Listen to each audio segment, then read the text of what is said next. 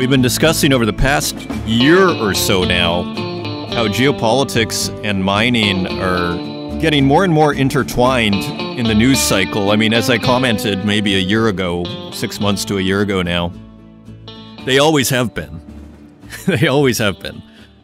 You know, natural resources, energy, metals, and geopolitics. In other words, we might say war. They always have been intertwined, but, you know, this morning I was listening to Stratfor, one of the more prominent geopolitical think tanks, and they are discussing nickel ore, you know, and the situation in Indonesia, a topic that we were discussing last week based on that story in the Financial Times that Indonesia wants to create a OPEC-style cartel for dealing with nickel. Now, the addition from the Stratfor podcast, which was interesting that I didn't read in that FT article, was that Indonesia wants to refine the nickel in Indonesia because they were just selling the raw, you know, nickel, and then other places were processing it. And apparently, just like with oil, a lot of the business and a lot of the benefit of having these natural resources is in the processing of them. So it was just very interesting to see Stratfor, you know, highlighting it front and center. So hello and welcome, everyone. Welcome to the Northern Miner Podcast, where getting to know the metals ahead of time will give you an edge even geopolitically, I guess is the moral of the story.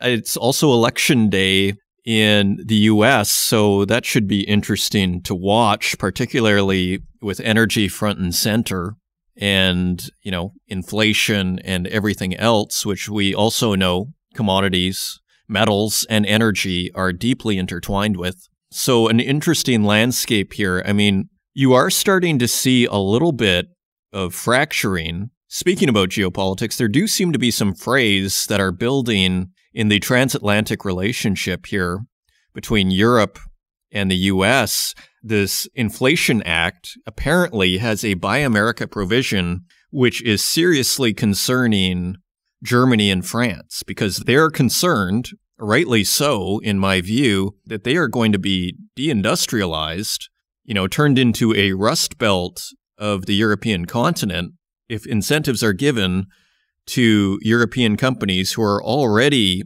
struggling from high energy prices. If they are given incentive to move over to the U.S. in a Buy America clause to set up their automobile manufacturing. I mean, it is remarkable. You know, I'm 43. I feel like a fairly younger person where I'm kind of realizing a lot of things. Like, I'm kind of amazed at how important, for example, the automotive industry is to our economy and to the world. And to me, I kind of step back and wonder what that means. Like, how have we become so dependent on cars? But maybe I'm just on my own wondering these questions. Maybe you think it's quite clear as to why that is, but sometimes I just wonder those big, strange questions to myself. So there's another huge kind of revelation, which may come as no surprise to many of you, I'm sure, in this really interesting interview I did with Jeff Olsen, President and CEO of Boart Longyear. I almost hesitate to mention it because I feel like I should have known this, having worked 10 years at a mining newspaper, but I'll mention it anyway because I actually do imagine there are a lot of people who might be just as surprised as I was. And it is a fabulous interview. I learned in that interview, and again, no surprise to many of you, that when you are drilling as a mining company, most of the time you're contracting out Boart Longyear or another supplier, another drilling company, and that they are providing the employees. And I just always assumed, and they say never assume, I always just imagined that those people working those drill rigs belong to the company. And once I learned that, it was a big, of course it works that way. Why are you, you know, some of these mining companies are 2 people, maybe 5 people. Are you going to keep a driller on staff for, you know, 12 months a year when you need them for about 2 or 3 or 4 weeks a year? Of course not. Not if you can avoid it. And Boart Longyear works from the biggest to the smallest mining companies. And it may sound like a sponsored show, but it is not a sponsored show. Their PR people reached out to me, but I took them up on it a month and a half ago. just because I thought, let's see what Boart Longyear has to say. If the CEO wants to talk to us, great. And so Jeff talked to us. So we have that to look forward to. Other than that, I mean, if we look at the markets here, it's really interesting, I find. Like the numbers tell their own story, don't they? The U.S. 10-year bond is back at 4.189%. I think we could call that pretty high. Again, 4.189%. We're almost at 4.2% on the U.S. 10-year. The U.K. 10-year, the gilt, is at 3.62, so edging up a little bit from last week. And if we turn to gold, gold is at 1,676, so we might say treading water. Silver is above $20. A lot of people are bullish on silver, as we've mentioned before, $20.85. Copper is at $3.64 per pound. Oil is quite elevated, though. I mean, it really is one thing to look at all of the headlines, and then you look at the actual numbers, and they really do tell their own story. So oil here, West Texas Intermediate at $91. Brent crude, often considered a more international oil price. I believe that'd be like Europe often buys Brent crude, if I had to hazard a educated guess. $97.29, so a pretty big spread there. We're talking about over $6 spread between Brent crude and West Texas Intermediate. And nat gas in the last 24 hours down 7% at $6.46. That is U.S. natural gas. So pretty interesting landscape. The markets kind of feel like they want to rally. I guess technically the Santa Claus rally is like the last week of the year and the first 2 days of the following year, but kind of has become this, general term for the last, 5 or 6 weeks of the year. Everybody waiting for the Santa Claus rally. So it feels like the markets want to do that, but I mean, again, uncertainty reigns, which to me feeds into this idea that it actually could go higher. And climbing that wall of worry, I would be a little more concerned if everything looked perfect for a rally. Then I would probably start to think this is going down. Who knows? I have zero clue. Financially on a personal level, I'm just kind of sticking to what I already have been doing. And that's not financial advice. So with that, we have a wonderful program and some fascinating news items coming up here. And finally, the Canadian Mining Symposium is coming up. Just go to events.northernminer.com and register your interest. It is in London, UK. And if you go to events.northernminer.com, you can request your investor pass. And this is generally for basically professional investors. And we have a fantastic lineup there with Sean Boyd, Phil Baker, Ira Thomas, and Nadine Miller as the headliners, and many more. So with that, if you want to find us online, you can find us at northernminer.com. Find us on Twitter at Northern Miner, and on Instagram at The Northern Miner, and on Facebook, LinkedIn, and YouTube, where we also host these podcasts, and wherever podcasts are available, including Spotify, Stitcher, Apple Podcasts, and SoundCloud. And with that, let's turn to the news. And turning to the website, China opposes Canada's order on lithium mining investments. So this is Reuters via mining.com. So you might remember our story from last week where Canada brought out some very tough regulation in order to protect its critical minerals, forcing China to divest a lot of their investments. So China has replied. And according to Reuters, China on Sunday said it will take the necessary steps to safeguard the rights and interests of its companies after Canada last week ordered 3 Chinese companies to divest their investments in Canadian critical minerals, citing national security. In a statement, China's Commerce Ministry said it urged Canada to stop politicizing economic and trade issues. And unfortunately, my friends, that is the end of the story. So the story is they are going to do something. Okay. Maybe that's good that that story was so short because we have a ton of stories to get through here. Ontario Mines Minister Georges Pirie targets red tape for Ring of Fire. And this is by Colin McClellan at the Northern Miner. Ontario Mines Minister Georges Pirie, a 35-year mining industry veteran before his election in June, says he plans to consider cutting project red tape, quote, fairly shortly, end quote, while encouraging more federal investment in the Ring of Fire. Piri, who served as head of Placer Dome Canada in the years before its acquisition by Barrick Gold in 2006, says Ontario has potential to displace the foreign output of some minerals needed in the multi-trillion-dollar global transition to clean energy, but projects can't take 12 to 15 years for approval. Amen. A big part of what we're doing is looking at the red tape that's inherent in our system. We'll be talking about that fairly shortly.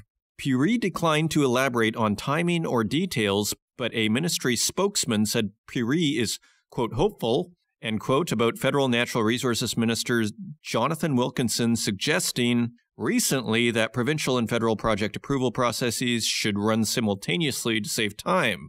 Ottawa and the provinces and territories are starting meetings soon to hammer out mining policies. Yeah, pretty wild, isn't it? I mean, the implication here is that first the provincial is moving and then the federal moves after that, that they don't work at the same time, both the federal and provincial agencies. That's remarkable. No wonder it takes so long. At stake for Ontario is the development of the Ring of Fire, 500 kilometers northeast of Thunder Bay. Estimates of its economic potential vary wildly and depend on basic infrastructure being developed, but the potential is real, and Piri suggests it could be worth up to $1 trillion.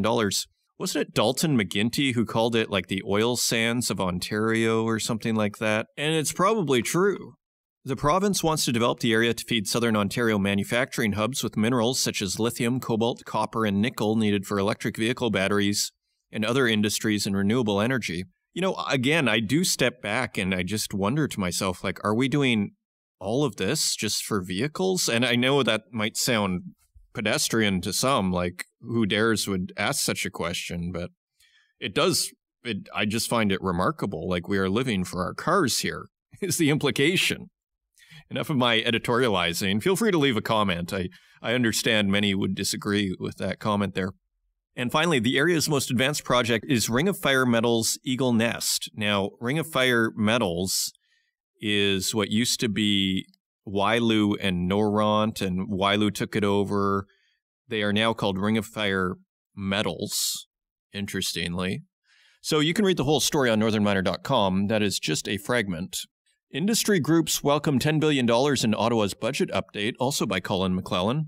Canada's major mining industry group and green energy think tanks are welcoming nearly $10 billion spread over tax credits for clean technology, mining project approval improvements, innovation research, and industry training announced in a federal budget update. So it's interesting, mining project approval improvements. So this is really, we've been hammering away at this for probably a couple of years here as the main issue. I remember Anthony Vaccaro, Northern Miner Group president, was mentioning this is one of the top, if not the top, things he hears at mining conferences is the mining project approval delays is the biggest concern. So it appears it's on the radar. From what I'm reading in this story and last, Ottawa is offering $6.7 billion in tax credits over 5 years for up to 30% of investments in clean technologies such as battery storage, electric industrial vehicles, and small nuclear reactors, according to the Liberal government's fall economic statement issued Thursday. It also gives $1.28 billion over 6 years to several federal departments, including the Impact Assessment Agency, to speed the project approvals process, $962 million over 8 years to modernize the National Research Council, and $800 million over 3 years for the Youth Employment and Skills Strategy. And finally, we have a quote from Pierre Graton, President and Chief Executive Officer of the Mining Association of Canada, who said in a news release, quote, "This investment tax credit will serve to benefit Canada's mining industry in several ways, as the deployment of zero-emission vehicles and non-greenhouse gas emission solutions is accelerating across our sector. This tax credit will support our sector in accomplishing its climate action priorities." You can read the whole article on northernminer.com. As well, the Canadian Mining Hall of Fame has announced their 2023 inductees, and they include Jim Cooney, who championed the concept of sustainable development and pioneered the application of policies and procedures to improve the industry's social and environmental performance. Alexander John Davidson, who contributed to the remarkable success of Barrick Gold as it evolved from its North American base into the world's leading gold producer. And also Douglas Balfour Silver, who rose to prominence in the early 1990s as president and owner of Balfour Holdings, which became a leading mineral economics and management consulting firm. So only 3 this year, which is interesting. I guess there is no set number on that. So if you're looking for more information, just go to mininghalloffame.ca. The Northern Miner is a co-founding member organization of the Canadian Mining Hall of Fame, and their tickets will go on sale for the event in March of next year, and it takes place on May 24th, 2023 at the Carlew in Toronto, a must-attend event for the mining industry, especially those based in Toronto. Continuing on, now, we've had the guys from Deep Green Mining on the program before, and deep sea mining sounded, according to them, like a super environmental thing to do. But here we have an article from Bloomberg News. More governments are turning against the rush to mine the deep sea. And it says here, as world leaders gather at the United Nations Climate Summit in Egypt this week, another international meeting is underway in Jamaica to decide the fate of the planet's oceans. This is by Todd Woody at Bloomberg News. The UN-affiliated International Seabed Authority is convening in Kingston to fast-track regulations that could allow the mining of fragile and biodiverse deep-sea ecosystems for valuable metals as soon as 2024. But as the ISA Council, the organization's policymaking body, concluded its first week of meetings on Friday, a growing number of countries were calling for a halt to the rush to enact mining regulations by July 2023, a deadline established last year.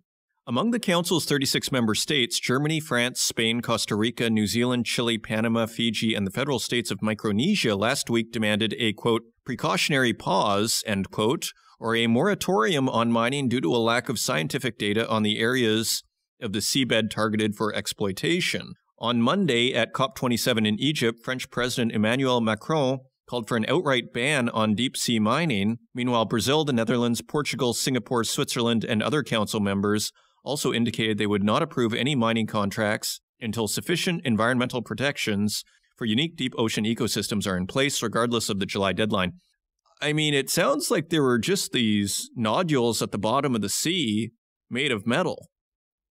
At least that was the story I heard, and it's simply a matter of just picking these up off the bottom of the sea. I mean, put it this way, and what do I know about this stuff, but to me, it seems like fishing with these nets sounds like 1 billion times more destructive to me than simply picking up some metal balls off the bottom of the ocean. I don't see people, outline fishing or nets, for that matter, these huge nets that just collect everything. But we're going to ban picking up these metal nodules off the bottom of the sea. Okay. This is very interesting here as we wrap up the news section. Mystery whales baffle gold market after central bank purchases, Bloomberg News. And I just want to read the first few paragraphs here because this is interesting. We mentioned the record gold buying last week, but look at this. Again, this is Bloomberg News via mining.com. A normally dry research report jolted the gold market this week when it pointed to massive but so far unidentified sovereign buyers. That just smacks of geopolitics, doesn't it? Central banks bought 399 tons of bullion in the third quarter, almost double the previous record, according to the World Gold Council. Just under a quarter went to publicly identified institutions, stoking speculation about mystery buyers. So only a quarter of the buying of this record amount, double the previous record, only a quarter of it we know where it went, to which sovereigns, to which countries. While most central banks inform the International Monetary Fund when they buy gold to supplement their foreign exchange coffers, others are more secretive.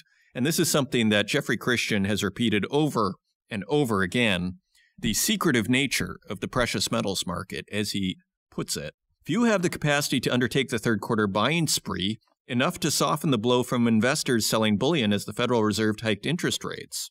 So they're implying there are some pretty big buyers. I mean, again, we hear all these rumors of a brick currency and, we have some circumstantial evidence. Jeffrey Christian thought that is basically, hot air for the most part, this whole brick currency idea. But we are seeing some circumstantial evidence. We are hearing, again, confirmation of these stories that gold is going from west to east. Now, Jeffrey says that's a natural thing and it will reverse in course. Let's continue with this article. And we have a quote from Ross Norman, Chief Executive Officer of Metals Daily. Quote, with that weight of selling, I was a bit surprised gold wasn't weaker, but I suppose now we have our answer. And it looks like here the main suspects are China, Russia, oil exporters, and India. That's the people they kind of examine in the rest of this article. You can read the whole thing on mining.com. Plot thickens on the gold market. It's like an Agatha Christie novel here. And finally, India's massive silver demand cutting world's warehouse stocks. So massive demand. Maybe it's India. Who knows? Because they're buying a huge amount of silver. This is Bloomberg News via mining.com. Indian silver consumption is forecast to surge by around 80% to a record this year as traders draw down inventories in warehouses from London to Hong Kong after 2 COVID-riddled years. So if you want to hear my little 2-bit theory that is hitting me as I read this, what if, so India was buying a bunch of oil from Russia and reselling it to Europe as a way to get energy over to Europe and circumventing the whole sanctions on Russia, right? I mean, we all basically heard about that at least a few months ago. They must have made a fortune. And what if they put a lot of that money into gold? And maybe they're putting into silver too. Let's continue. Indians bought historically low amounts of silver in 2020 and 2021 as supply chains and demand were hit by virus outbreaks, while consumers rushed to jewelry stores to buy gold in last year's final quarter when pandemic restrictions eased, pushing sales to an all-time high. Silver demand grew by less than 25%. This year, silver sales are back on track. Local purchases may surpass 8,000 tons in 2022 from about 4,500 tons last year, said Chirag Sheth, principal consultant at Metals Focus. That's up from an April estimate of 5,900 tons. So April's estimate was 5,900 tons, and they may surpass 8,000 tons. So, 2,100 tons extra. Quote, we are seeing a jump in purchases among retail customers, similar to what we saw in gold last year because of pent-up demand. Well, there is definitely excitement out there for silver, and you wonder how much that is factoring in investment demand on the silver market. Those are your news stories. Now let's take a look at metal prices.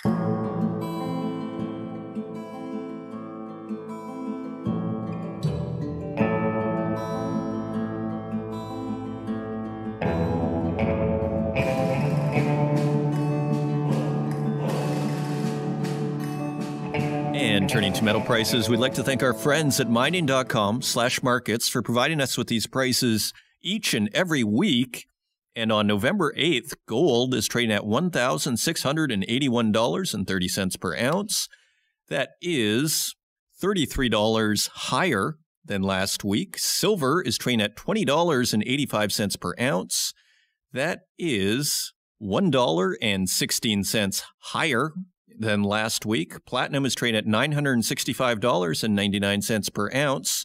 That is $22 higher than last week. And palladium is trading at $1,869.45 per ounce. That is $2 lower than last week. Turning to our industrial metals, copper is trading 7 cents lower at $3.41 per pound. Aluminum is unchanged at $1.01 per pound. Lead is 2 cents higher at 90 cents per pound. Nickel is 37 cents higher at $10.46 per pound. Tin is 9 cents lower at $8.21 per pound.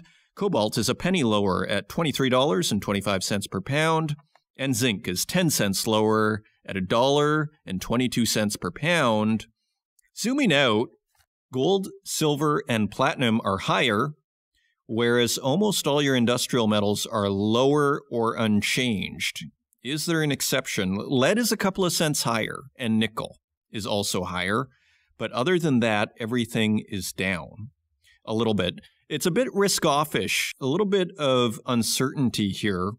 I mean, it really feels like industrial metals are treading water, whereas gold, particularly silver, is recovering a little bit, but nothing special on gold. I mean, let's face it, we're still below $1,700 an ounce. Silver, though, as many people are bullish, almost at $21 there. And those are your metal prices.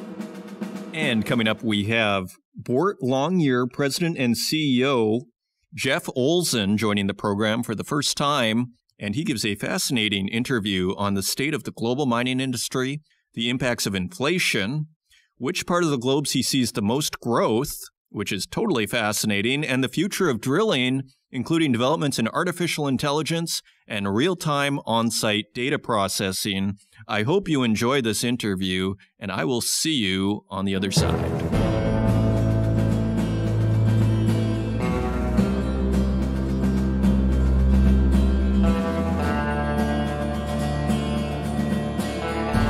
Joining me today, I am extremely pleased to welcome Jeff Olsen, President and CEO of Boart Longyear, to the Northern Miner Podcast. He has never been on the program before, and it is long overdue. Jeff, welcome to the program. Thank you very much. Appreciate it. This is a company that I have sort of seen on the periphery of just working on, at the Northern Miner for the last 10 years. It's always kind of around, and I know it's basically a supplier of sorts, but for people and even myself who want to know more, how would you describe your company? How would you describe what you do? Great. Well, Boart Longyear is a fantastic company with a fantastic reputation. Been around for 130 years. So in the mining industry, people know us very well. Some people know us very much as a mining drilling services provider. We do drilling services around the world, and that is about 70% of our business. About 30% of our business is products. So we have both exploration tooling products, percussive or production tooling products. Some people call those rock tools. And we also supply capital equipment, so rigs, into the industry, which of course we supply those products to our really the same industry we compete against in drilling services. So those are the two parts of our business that people are very familiar with. The third part of our business, which we've been growing over the last few years, is a technology business. And we are very excited about some of the tools that we have there and some of the technology that we're introducing to the mining industry, which we think is very game-changing and will have a big impact on the way processes are done in the mining industry going forward. So, been around for a long time. We work in every continent. We drill in about 25 to 30 countries. We sell our products in over 100 countries. So, in some parts of the world, we're very recognizable. We are headquartered in Salt Lake City, but we're listed in Australia on the Australian Exchange. Okay, excellent. Well, that gives us a nice roundabout view of what you're up to. So just to clarify then, just so everybody's on the same page, in a sense, we might say the focus of your business is drilling. Yeah, that's 70%. But we're probably the only company out there that also has a strong products company to go along with a services company. And our technology business is, we think, a big part of our future going forward. Okay. And so by that, do you mean do you have products that say analyze rock samples, for example, or what kinds of other products are we talking about? We have our offerings in our technology group really fall into two categories.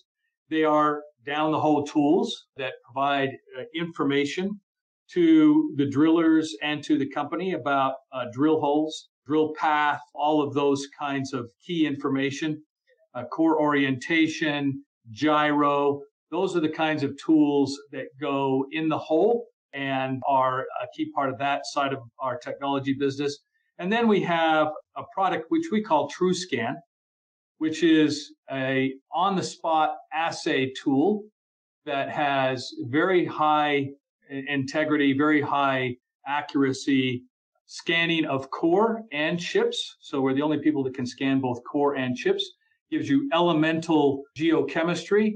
And in addition to that, we have tools that use that information with AI to do things like autostructural logging. So we're moving into the data acquisition and now the data analysis side of the business. Now, you can see the power of this if you can combine the information you get down the hole with the tools, with the assay of the core or the chips on the surface, and stitch those data sets together. You can really start to provide a unified knowledge of what the ore body looks like and how it behaves and all of those kinds of things. So we think this is a very important part of our business going forward. That is fascinating. So tell us then, how far has drilling come then? We've seen, and I guess there's different aspects to it. We've seen fracking, for example, in the last I guess we'd say the last 10 to 15 years, maybe last 10 years. You'd know more than I would, because in a sense, it's a very simple, at its core, it's a very simple technology. You're drilling a hole in the ground, right? And you're basically taking a sample. So has anything changed in the last, 10 or 15 years? And you're kind of alluding to that a little bit. Are there sensors, for example? I guess you're taking more specific samples. Anyways, go for it. What's changed? Yeah, I mean, there has been significant changes. Fundamentally, drilling has been similar for a very long time. Boart Longyear was the one who pioneered things like wireline and pulling core out of the ground through wireline so you don't have to pull the drill string. That technology has been around for a very long time, still used today. We have new technologies that we think would actually eliminate the wireline in what we do, but those aren't ready for market yet.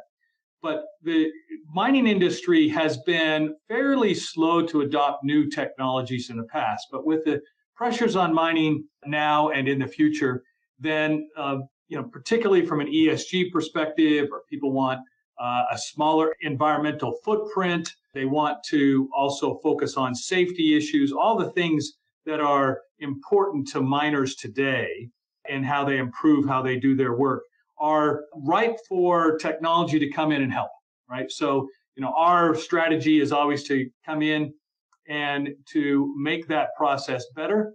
And sometimes these technologies require changes at the mining company on how they do things. And that makes that change management process a little bit more difficult. And sometimes it's just about pulling new and improved rigs onto sites that have rod handling capabilities, that have remote operation capabilities that both help the productivity, but also help the safety aspects of drilling. Fascinating. Yeah, I suppose like every other business, you guys have to deal with the ESG side of things. And the more ESG friendly your product is, the happier the mining companies are going to be, because I guess their scorecard would improve as a result.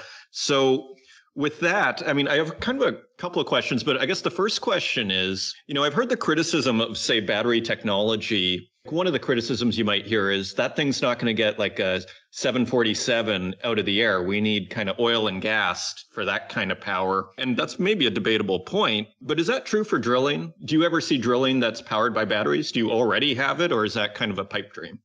Well, we certainly it's not a pipe dream. We're moving in that direction.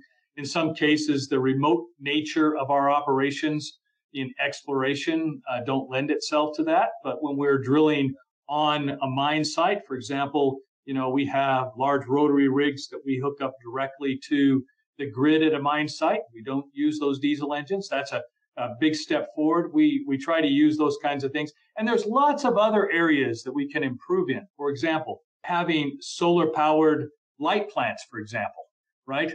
Instead of running diesel engines to run those light plants. Each one of those kinds of incremental investments has a positive ESG impact. And the other side of it is trying to always reduce our footprint on site, right? The smaller the footprint, the less disruption that you have to the environment. And our rigs are designed to do that. Our operation are designed to do that. And managing those sites well from an environmental standpoint is certainly part of our values at Boart Longyear. So yeah, ESG permeates everything that we do. Our hiring practices, the fact that we try to build rigs and create teams that allow for us to attract the other 50% of the population that hasn't traditionally been drillers, like women. So there's some parts of the world where we have entirely women populated drill teams, right? I think we're at the forefront of that at Boart Longyear. We certainly try to attract women into the mining industry and into drilling, but also into maintenance. We have women welders, maintenance people. These are the kinds of things that we need to do in our industry to attract a broader spectrum of employees to our business. And there's things that we need to improve so that we are more attractive to that diverse workforce, facilities and things like that. And we've been very conscious about putting those facilities in everywhere around the world so that it enables the attraction of women in the workforce and a more diverse workforce. So there's lots of aspects of ESG. You can sort of go down lots of different fingers of how it impacts the business, but we're very committed to it. We published our first ESG report this year, And we anticipate we'll improve upon that in the coming years, and we're very committed to the ESG principles of Boart Longyear.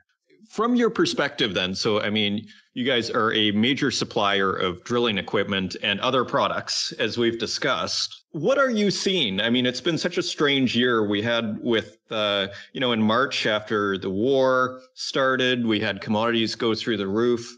And then we've seen kind of to call it a crash is maybe an overstatement, but we saw them come down dramatically. And now they're kind of drifting up a little bit. What are you seeing from your perch as far as just the business of the industry? In a sense, how's business for you, and what are you seeing? Yeah, let me start with the big picture. I think the big picture is still very strong. I think the macro drivers of the mining industry are still very favorable. The supply and demand for base metals and for the metals that support decarbonization are still very strong. Now, in any kind of a economic cycle, you will have what I would call more of a pause or a softening along the road. I don't think there's any economic cycle that is smooth up and then smooth down. I think there's always going to be some mini ups and downs. Certainly 2022 has been a strong year for us, but we've seen a little bit of weakening, still growth, but less growth towards the second half of the year. I suspect that will continue. So we've had a good 2022. Top line's been good both for our services and our products division. We anticipate that we're going to see those kinds of not massive growth numbers in 2023, but, still growth in 2023. Now, though, you mentioned inflation and all the issues in the supply chain disruption. In our products business, we certainly have, most of our products are made out of steel, and we move that steel around the world. So steel prices have been extremely high in 2022. And that's impacted our costs in that business. Certainly, we've seen some of those costs come off recently. And the other side of it is moving that around the world has cost a lot more in 2022. Also improving as we get to the second half of the year. But those factors are relating to some of these geopolitical issues around the world and supply chain disruptions. Of course, we're still suffering from longer lead times on component parts. When we build drill rigs, we depend upon a lot of suppliers for component parts. Some of those supply lines have been lengthened considerably. I think they're also improving now, but those have been real challenges in 2022, and we hope that improves in 2023. But from a basic business activity level perspective, I'm fairly optimistic about where we're going in 2023 because our customers, unlike other potential downturn periods, are fairly well delevered. There's not a lot of debt out in the mining industry. And they also have fairly low reserve positions. So if you're talking about drilling and replacing those reserves, and you've got a delevered balance sheet, I get it, costs have gone up a bit, but the major miners know that it is important to improve those reserve positions. And so they're doing that. They're continuing to drill. They're continuing to try to improve those reserve positions because that's the long-term lifeblood of a mining company is to have those reserves in a strong position. And by and large, gold companies in particular have much lower reserve positions today than they did 10 or even 5 years ago. So they need to continue to drill and to replace those reserves. And those are good trends, good macroeconomic drivers for our business going forward in 2023, regardless of what short-term inflationary or recessionary issues might impact the globe. Well, exactly. I mean, at the end of the day, we're going to need a bunch of metal and it's been underinvested in. So you guys are kind of pretty well positioned with that. Now, on this whole global front, would you consider yourself a global company? It sounds like it. Yeah, we're very global. We're the most global drilling services company in the world. We work in lots of different parts of the world, Africa, Latin America, Southeast Asia, along with the first world areas like Australia, Canada, and the U.S. We drill in all of those parts of the world. We're very familiar. We've been there a long time, so one of the things that we offer to our customers is a global reach. And when you go onto a Boart Longyear drill site, our goal is to have it look very similar, whether it's sitting in the middle of Nevada or whether it's in the Congo. It'll look the same. Okay, and with that then, is there an area of the world that you think is kind of particularly exciting? I mean, you guys look out and you go, okay, where do we see growth in our company, for example? Like, is Africa, like, I would think maybe Africa is a place that you see like kind of exciting, not only from your own business perspective, but for mining in general. Is there a place that kind of stands out a little bit, or places? I'd probably put at the top of that list Latin America. And the reason why I do that is if you look at the decarbonization trend, ESG principles, green metals, well, the green metal, of course, is copper because it's the best conductor. So where do you find massive opportunity for copper? It's going to be Latin America. So I'm very optimistic about Latin America going forward. And we are seeing some real improvement in 2022 in our Latin American business, and we think that's going to continue. Also, Africa. Now, Africa is one of those areas where it's not across all the countries in Africa. Some of them are facing other geopolitical issues, but we find Africa a very prospective place going forward and are committed to where we're doing business there now. Now, I can tell you that, I'm still pretty optimistic about the U.S. Growth has been a little less in Canada this year, a little less in Australia this year. I think there are drivers for that are pretty easy to understand. For example, during the COVID period, there wasn't much of a downturn in Australia, so there isn't as much of a growth appetite in Australia at the moment. And inflation, of course, is a driver in Australia. In Canada, there's been less money going into the junior market. And of course, that means that there's a lot of junior activity in Canada, which means that growth in Canada is a bit softer than it had been in 2021. But I think that'll turn around in 2022 as well. And on that point, you mentioned the juniors. I assume you guys service basically from the very top. I mean, I think I saw in your bio that you were at Rio Tinto before. Like, do you serve like the very highest, or do they have their own drill rigs, or how does that work? They generally employ professionals like Boart Longyear to do that drilling. So yes, I would say about 70% of our activity on the services side of our business is with major miners. Now, of course, everybody defines majors a little differently, but we would say 70%, about 30% with juniors.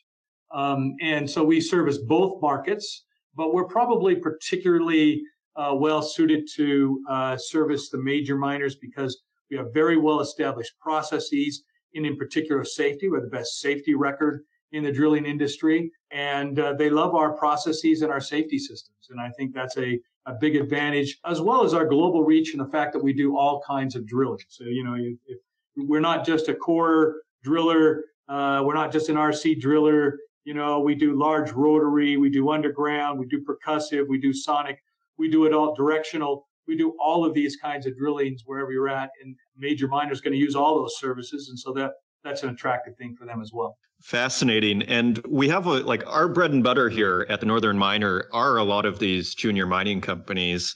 And maybe a lot of them already know the answer to this question, but maybe I don't. Like, how does one go about getting a drill? Do they simply contact you? And I mean, it sounds like an infomercial, and that's not what I'm trying to do here, but I'm just genuinely wondering, how do people set that up? Like, I guess you just contact you guys and you say, these are your products and we can bring them on at this point. Yeah, absolutely. You just give Boart Longyear a call and we'll get you to the right area of our business. Of course, our drilling services is very regionally based. So if you contact the headquarters of Boart Longyear, we'll quickly get you to the right region where we can help you. And they can tell you what their capacity is to help you and what their capabilities are. So yeah, we'll be happy to help with any of that opportunity. When people need some drilling, we're happy to see what we can do to help, and we'd always like to help. We work with all different customers. We love the junior miners as well. Again, there's been a little bit of a softening in that market in Canada this year, but that's a great market for us generally, and we count on it throughout the cycle, mining cycle for us, particularly in Canada. And we think we're well placed because we have a good team in Canada that's very experienced and able to service the needs of both the majors and the juniors. And on that point, do you ever find that, like, I'm sure when there are times when, like we hear actually in the industry, there are times when you can't find enough people, for example, to work on your site. And sometimes even the drills, do you ever run out of drills in a sense, or What about the whole supply and demand of drilling side of things? So what do you see there? Yeah, absolutely. Certainly, the utilization rates in the drilling industry have come up tremendously in the last couple of years. So if you're talking about certain drill types in certain regions, we would be completely out of capacity. In other drill types, we might still have capacity. And, we want to do the best for our customers that we can. So if we don't think we can staff it with the seasoned drillers that we need to have on a project, we may delay a project or ask to do it a bit later while we free up some resources. But that's certainly been the issue in Canada over the last few months is drillers. We believe as Boart Longyear, we have a competitive advantage in attracting those new drillers to the business. And we also believe that our biggest competitive advantage is training and developing those people in the organization. So, we spend a tremendous amount of effort on training the development of our drillers. And so, we think we have the best drillers in the world. And sorry, just to clarify on that, do you provide people then? Or I would assume you just provide the equipment, but are you saying that you in fact provide also the people? We do. We provide all the people as well. Yeah. Boart Longyear that is fascinating. 6,000 employees worldwide. And a lot of those would be employed in the drilling services side. Interesting. So part of the business is actually contracting you out, basically. Hey, we need some drilling at land XYZ. Yes, that's exactly right. That would be fascinating. That's probably one of the bigger parts of our business. So, yeah. Oh, sure. And so interesting. Okay, so as we wrap up here, I guess a couple of things, and I don't know if you can answer this question, but I'll start with this one and then I'll wrap up with my final question. Mark Bristow, the CEO of Barrick Gold, he talks about these kind of declining grades, or I believe he said that in the past. And, it's a common sort of thing that's discussed in the industry of these. It's harder to get like all the nice deposits, the nice juicy deposits have been basically discovered for the most part. As someone who's on the front line of drilling, I mean, from what I understand of what you're telling me here, would you concur? Like, what is the state of, deposits as you guys see them? Is it harder to get the metal that we're looking for? Is there going to be a kind of resource scarcity, or what are you seeing? There's a number of macro trends. You're right. As mines get older, they generally decline in grade. And then sometimes there's also on open pit mines, a transition to underground mining after the fact. Right? So we respond to all of those kinds of needs in the drilling industry. And I think, Mark's right, there generally has been declining grades. That's generally good for drilling because you need to drill more to find more. And so the intensity of drilling will tend to follow to improve with that trend going forward. So, I think there are still plenty of new deposits to find out there. We're going to have to work a little harder to find those. And sometimes they're going to be in frontier countries, which makes it a little tougher to mine. But the world is going to need those metals, so we're going to have to do the work to find them. Okay, excellent. So if you have time for one more question, do you have time for one more question?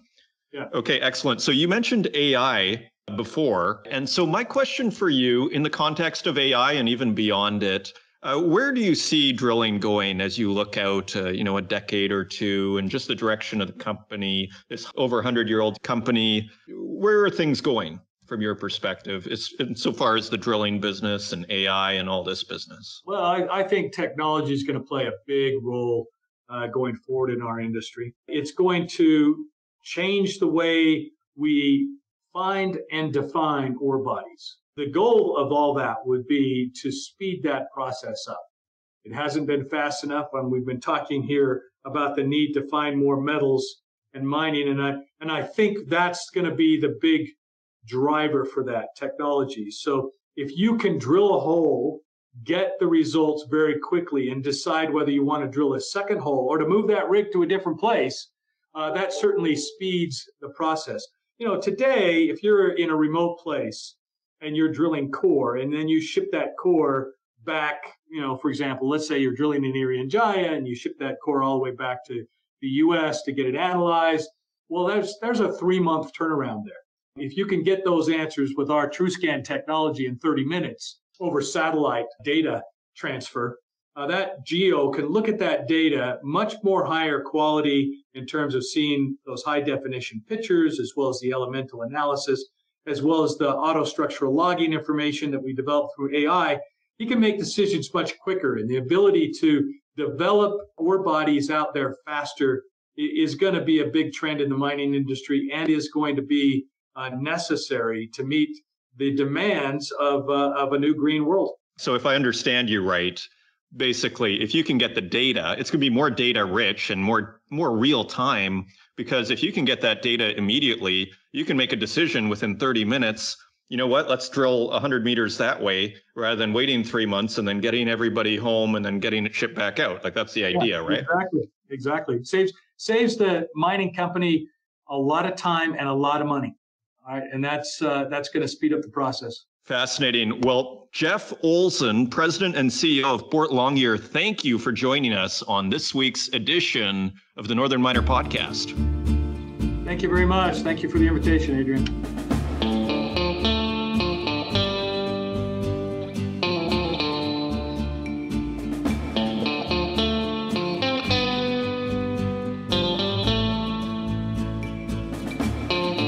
Thank you once again to Jeff Olsen and Boart Longyear for joining us on this week's program.